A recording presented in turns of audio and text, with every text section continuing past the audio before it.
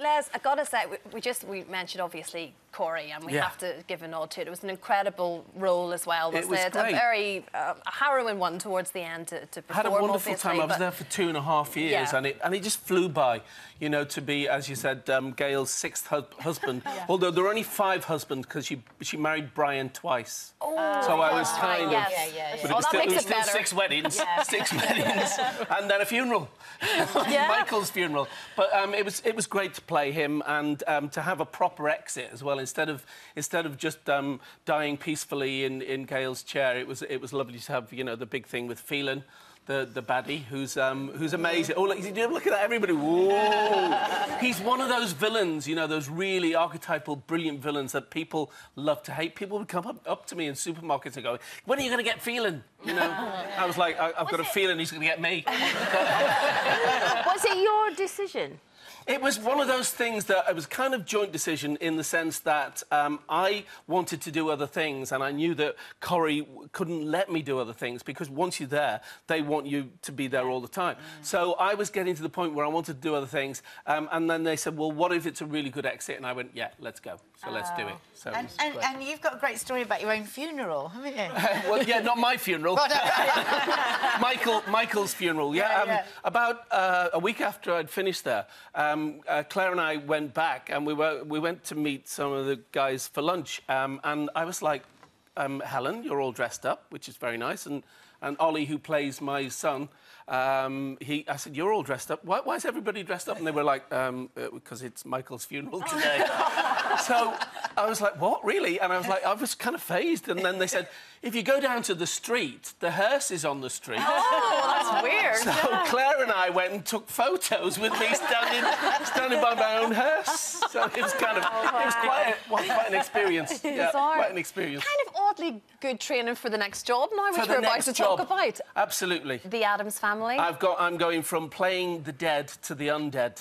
Ooh. Yeah, I'm going to be playing Uncle Fester in the Addams Family UK tour, which is going to be amazing. The Addams Family. We've got an amazing cast. They're amazing. It's an amazing cast. Really great. And it's a musical comedy, and it's based on kind of from the cartoons through the television series and then, of course, the films. So it's a wonderful show to do. We start in Edinburgh. But that's me as Uncle Fester.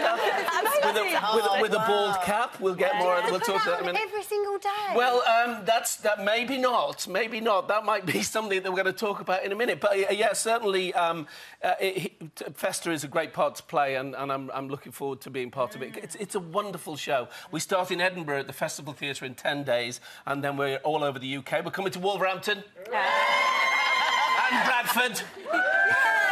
We're going all over the UK. That's brilliant.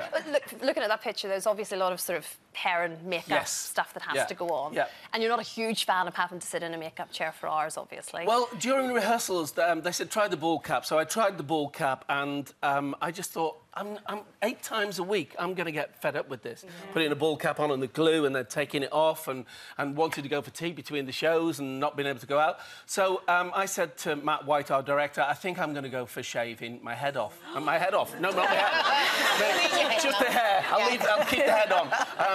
And he said, well, maybe go and talk to Claire, your wife, about it, you know, So I called Claire, and she said, well, look, why don't you do it for a charity? And I believe we're going to take over now, aren't we? We've got Nicky Clark. He's taken a few minutes away from him. Hi.